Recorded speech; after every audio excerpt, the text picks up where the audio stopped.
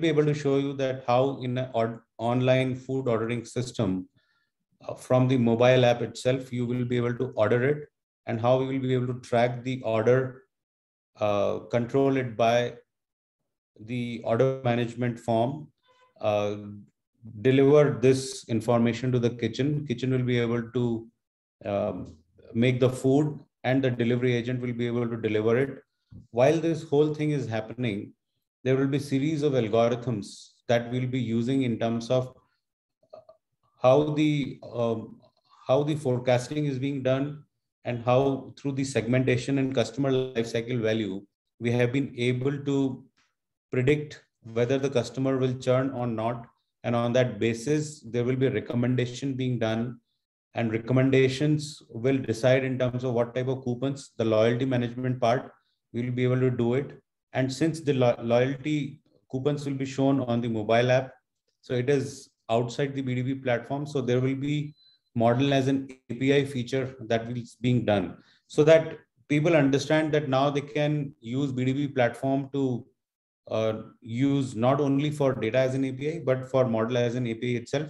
So you can build your own applications, you can build your own models, and you can just ask anyone in your ecosystem to use those models and run it, and then see the analytics in any of the applications, in any of the web portals that you have built. So all of this process will be able to show it through our dashboarding, our self-service, our data science lab, and pipeline features. So I will just give it to Mani, and we'll stop the video. Mani. Yeah, thanks, Amit. Hello, everyone. So it's my pleasure to meet you all again with yet another most powerful and day-to-day life real-time use case on BDB platform. So here we're using our DS templates, which we have got it developed from the data science team for this webinar. So let me quickly go to the implementation architecture, what we have followed for this execution. So consider there are two orders. Orders we are receiving from two different places. One is from the mobile app, another is from the POS order producer. Like it could be a POS system where the order is getting generated, and a mobile, like from the customer can do this order from the mobile. From here, using our pipeline, using our API ingestions, the data is getting ingested into the Kafka event. From here, the next process of the pipeline starts, how the orchestration of the data, how the data flow is happening. I'll be able to explain in detail. So if you see here, both this ingestion, like data from the mobile and the POS order, is getting ingested into the Kafka event, and we are doing a preparation on top of that, and then we are enriching this data. So while I'm saying as enrichment, what are the things we are enriching here is the analysis from the DS lab, we are enriching into analytical zone. So here I would take a reference of our previous webinar, what we have done, where our my colleague Amir has explained deep dive into the DS labs. He have explained in detail about how DS models can be created and deployed in the DS lab. Similarly, with the help of our data science team, we have got this customer segmentation, customer lifetime value, forecasting and churn prediction models developed and templatized inside our data science lab, which has been deployed and used as a model for the pipeline, as well as model as an API for the third-party applications. So I just wanted to make a note here. So whatever let me go to the platform and show you what is there. So this is the data science lab. So you might be aware of this from the previous webinar. So let me open it. These are the models which is available inside our data science lab. And this thing will be available for our customer and partners. So they can utilize these models for their implementation on their environment as well. These DS lab models are scheduled daily to run and store the data in analytical zone. So which we'll be using for the enriching the customer data, which comes from the mobile order or from the POS orders. So in this pipeline, we are following 4 parallel orchestration of data. So I'll just take you through one by one. At first, immediately once the order has been received, we have to send this order to the kitchen to start doing its process. Kitchen, I would say here as a franchisee kitchen. So I have, with our platform, I have mocked the applications. Let me open the things again. Let me open it. So we have mocked these applications, like how order portal can be or order application can be. And this is the pipeline we are using here. So once I do this order, the order started to flow from this kitchen API ingestion to this order flow. And these are the flows we are having it here. So let me go here and see how many orders till now I have. So right now I'm having only one order, which I have cleaned it for our webinar. So let me do an order from this particular application, what I have developed. So let me do an order for combo 1 and combo 3. I'll just do an order food. So once I do the order food, there will be a order which comes to this particular event. So what happens is we could see there is a second order which happened and the process started for the second order. So from here, the first is we have to show the data to the push the data to the kitchen dashboard, where the kitchen can start doing the order preparations and stuff. So let me go and open the kitchen dashboard as well.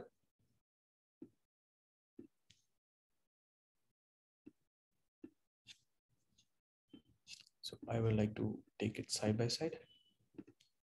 So let me do an order now.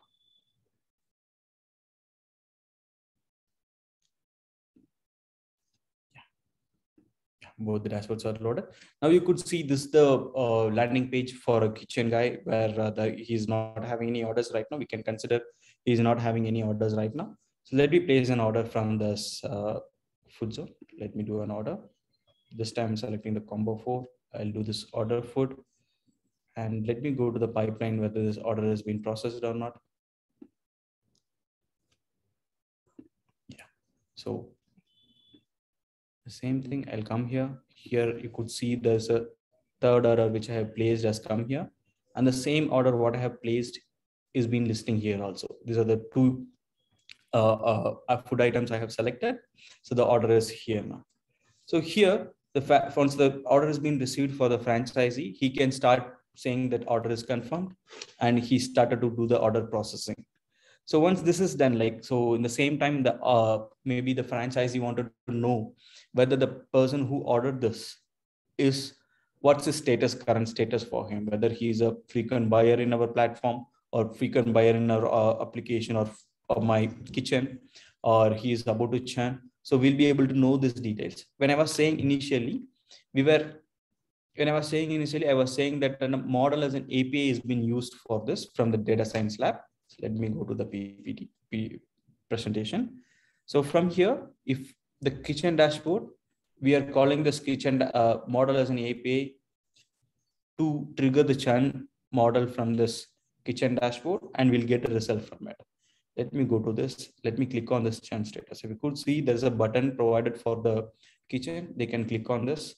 When I'm clicking on it, what's happening is that model is being triggered through an API, and the result of the model is being shown here. From here, the kitchen can know whether he is a frequent customer or he's about to churn. If he's a frequent customer, the kitchen can think that, okay, we have to give some complimentary item to keep him motivated. And if he's a churn customer, the kitchen can think that, okay, I'll just give some more compliment items so that he can keep motivated and engaged in my system. So the decisions can be taken based on the results, which comes from the DS model in real time. So let me come back to this presentation. So this covers the first flow. Let me go for the second parallel flow we are having it here. So here comes the interesting part of today's webinar. So the interesting part, as I say, this BDB pipeline is capable enough to give real-time recommendation back to any kind of systems or any kind of applications and even to our dashboards. So here I say this, why I'm saying this, let me go to the next step where, okay, this is a model as an API, what I was showing you. So we can have this understanding like how it would be used. I'll come back to this again. So let me go to the next. So once this enrichment is done, so we are splitting it, our orders or online orders or not.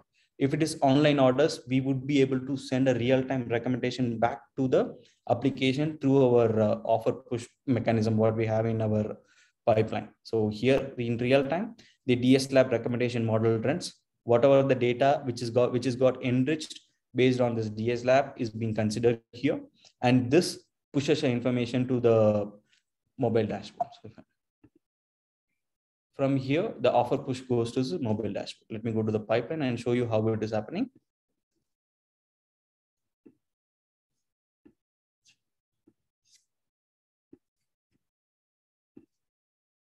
So here, this is the whatever the flow is to push the data, push the recommendation back is like once I get this data prepared and I'm enriching with the results from the DS Lab models and the data comes here. So here I'm selecting only the online orders should be passed for these recommendations. Here the recommendation model runs and we are sending back this real-time access to real-time feedbacks or real-time recommendations to the dashboards. Here it's going to be a mock one what I have done. So this is the same dashboard what I have ordered. So you could see there is a bell button clicking here. So I just click it to check it here. So here you could see there is a orders which is being suggested by the recommendation pipeline. So the DS Lab has recommended this and we were able to feed back to this applications itself. So if as a user, if I wanted to add this for my orders, I can add it. If I wanted to close it and move ahead, just I can close it and move ahead.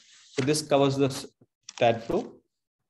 This covers the second flow, what I was intended to show.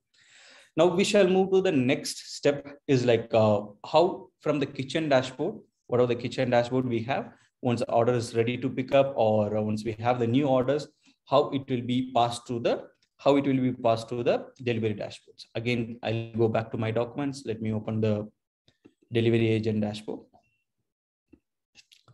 I'll move this back. Okay, so let it get loaded. As a delivery agent, you will not have any information here. So by basically like once you're opening the app, you will not have any information, but I wanted to do an order here. So let me go say ready to pick up. So once I click on ready to pick up, what will happen is I should be getting a data here in a real time. So what's happening is if in our pipeline, I'll again go back to the pipeline. So in our pipeline, you could we can see this two flows. From here, the ingestion from the kitchen dashboard is happening to the delivery dashboard, which could be a delivery application. The ingestion can be happen from any third-party application. So, and parallelly, we are writing this information to a collection. It's a Mongo collection to make sure that we can do a descriptive analysis and which can be used for used in our data science lab to do AML models to suggest the kitchens what kind of improvements they can do. So if I'm going back here, so this order confirmed and will be stored here. The same thing, once I have this information in my delivery dashboard, I'll just do this order pickup on the way delivered. So all this information we are selecting here, and whatever the information I have got here as a recommendation, that also we will be storing it in our database. This helps our DS model when we are retraining it, what kind of coupon or what kind of suggestion is being liked by the people. Like if something is suggested from our model and which is being not liked by the people, that we will be able to write back to the system and we'll be able to know, okay, the suggestions are not good. We'll be able to train the model based on that. So this covers the second flow here. So first is going to be the kitchen push. The second is going to be the online push. The third is running a loyalty management system, like how the rules and everything can be run here. So let me go to that. So once we have this enriched data, as we know that the data is getting enriched based on multiple algorithms here. So the data is getting enriched on multiple algorithms. Once we have this enriched data and we have the current order placed by the customer, there is a loyalty calculator here in our pipeline where a person will be able to like this particular rule engine, or we can say it as a campaign rule engine also. This tries to understand whether the customer who done is eligible for doing a promotion. So if he is eligible, there will be a promotion email with a coupon code will be sent to this customer email account. So this is the third flow we are having. Let me go back. So here I have used my mail ID to generate the coupon. So this is the flow we have here. So the loyalty rule engine will run, and the email component has been used to send the data to the particular user with the coupon code. So let me go back to my mail ID and see. Yeah. So here you could see there's a project admin from our BDB platform. There's a mail has come for the, I'll just open it. So here you could see this 8 minutes ago, I have got it, which is like whatever the order I have done. So I have got this offer and it says like 10% off week. So if I wanted to, if I wanted to use this here, so I'll be again going back to my delivery dashboard. I'll try to use here. So before that, let me show you the information, what's there in this particular event, what we have. Let me open it back.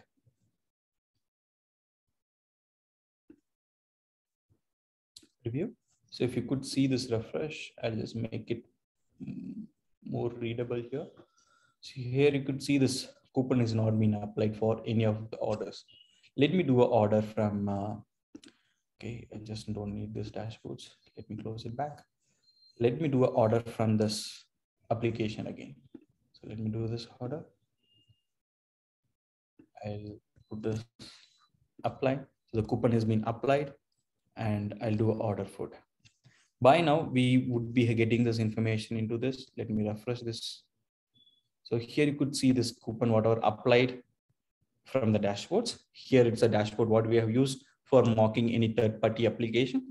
The similar way, whatever the data has been returned to the pipeline, we'll be able to capture on real time.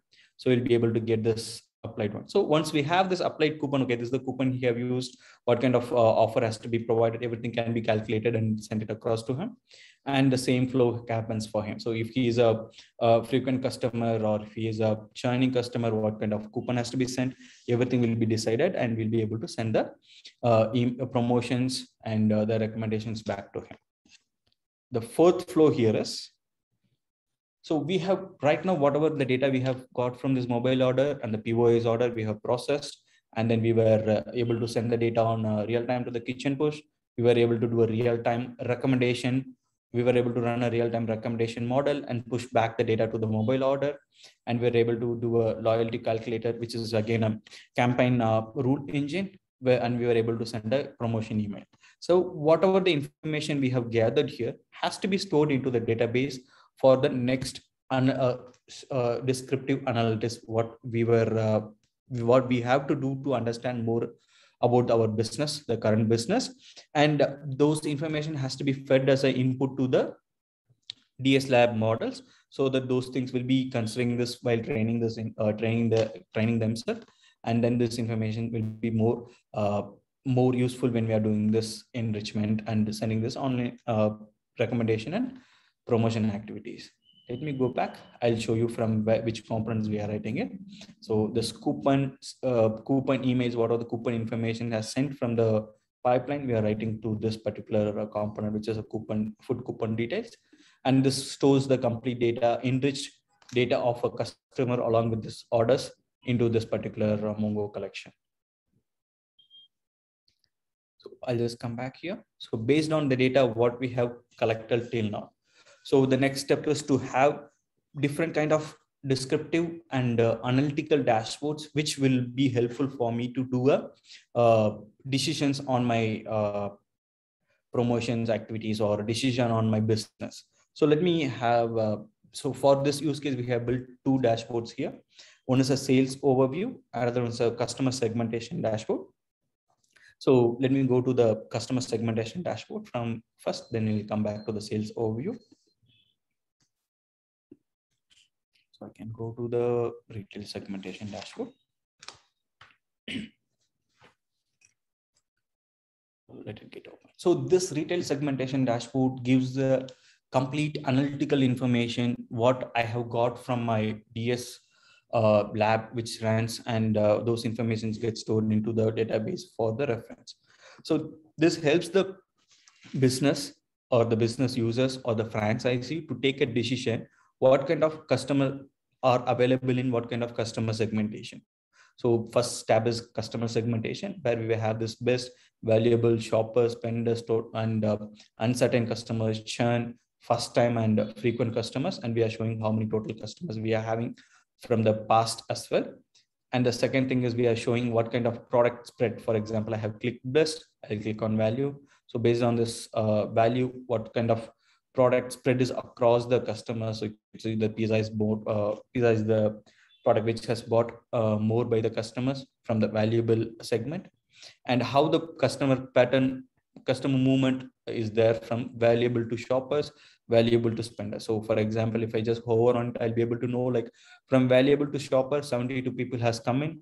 From valuable, there are 39 people has gone out. So we'll be able to know this information, and I can drill down this information to know who are all the persons, and what is their age, what is the amount they have spent, and why they are moving from valuable to shoppers, and what is the product spread for that particular customer.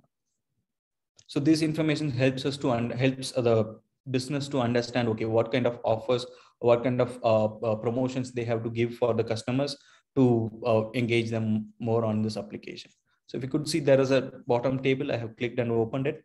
This helps to give the information of complete franchisee and their revenue, whether they are growing or whether they are not growing, and what kind of growth it is. All those information we'll be able to get from here. So let me go to the next tab, which is advanced analytics. So in this advanced analytics, we try to cover the forecasting of the food items. What are the food items? Food items would be requiring for what kind of dates, and we are able to say this information. So just let me go to for pizza gluten free. You could see this the curve, which what kind of dip there might be a dip on this month, and we'll be able to know what kind of forecasted items required for that in that particular month. And the bottom, we are showing this market basket analysis. Here it's nothing but we will be able to know the customer buying pattern and what kind of customer buys pepperoni pizza. For example, it's a pepperoni pizza, he buys juices also. So these kind of combinations or combo offers can be built in, and this can be suggested for the customers who uses this kind of, who often orders this kind of combinations. Sorry. Let me go back to the next tab. So here is a feedback analysis tab. So based on the feedbacks from the customer, like whatever the survey is being done, and based on the customer feedback, we were able to show this detailed information, which helps the franchisee to take next promotion and campaign activities. So this is a 360-degree information about the customer and the business and the models we'll be able to get from this particular dashboard. Let me go back to the retail, my documents, and open the sales overview dashboard.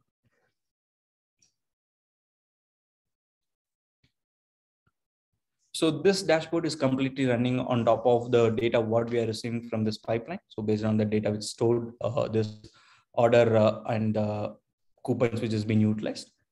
So if you could see, there is a how many orders happened on last 7 days, what is the orders total delivered here, what is the total order cancelled, and what is the revenue we have got, how many clients we have.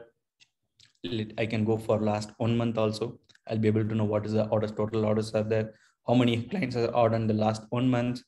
And here you could see the very much useful information of coupon success rate. So out of 787 coupons we have sent, 80% of coupon is more successful, and the customers are using those coupons and buying the foods. So we'll be able to get this information as well. So here you could say this online POS order, what's the revenue we are getting from the online orders, what is the revenue we are getting from the POS orders, and what's the number of orders here, and what are the best selling items, what are the location wise, what's the revenue and orders. And here again, this how the customer segmentation, what we have seen in the previous dashboard, how that's been utilized here to understand what kind of segment people is using this, what kind of how much percentage of coupon here. So if you see a newbies who comes to this platform, we are providing more coupons to them and they are using 51% of it. And the same way, we know that some persons are spenders and the system might be giving this coupons, but still they are not using it. So we'll be able to know like how much percentage of coupon they have utilized from this the system, whatever the numbers we have sent. And if you go little down, we have provided analysis like how in a map, franchisee or complete owner of this system will be able to know like where his franchises are, how many orders they have, and what kind of number of revenues they are getting it. All the information I'll be getting it here. And here I could see this pie chart, which gives the information about delivered and canceled orders I have done. And the last table, this table, it's like very much useful, or last but not least kind of information we are providing here. So where the coupon usage of each customer based on the locations we are showing up here. So right now we are showing this coupon usage. Here you could see this 100% of coupon usage is there. So he would have done 38 orders and we have provided 38 coupons and he have used this coupon 100% in this. Now, if you could see, these are the people not churned. So based on the coupon what we have provided, they might have turned into churn to not churn. So let me scroll down to understand any other anomalies here. Yeah. So here you could see this. There is a customer name as Christopher. He is been using coupon 40%, and there is a chances he might be churning from my applications. So that could be a decision taken for him, or that could be a separate gift items or something can be sent as a promotional activity to him. And if still we have the other way also, the persons they have not even used any coupons or they have not got any coupons, still they are not churning from the system. So this kind of information will be getting from the DS models and other information. And the same churn model has been ran as a model as an API in the third-party application as well. So here we have covered how the BDB governed dashboards are working.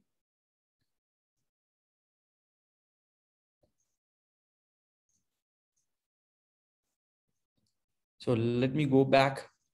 So once we have covered this governed dashboards, and most of you has already aware that BDB is providing the self-service report for the customers as well. So you can just go here. Let me go to this order portal story, what we have. So this is a business story, what we have built on top of the data, what we are receiving. And this is the information we are directly taking from the collections, what we are writing in the Mongo. And this information can be built and any customer can just create a new views for him and he can drag and drop any kind of, let me drag and drop this order type and let me drag and drop the total amount.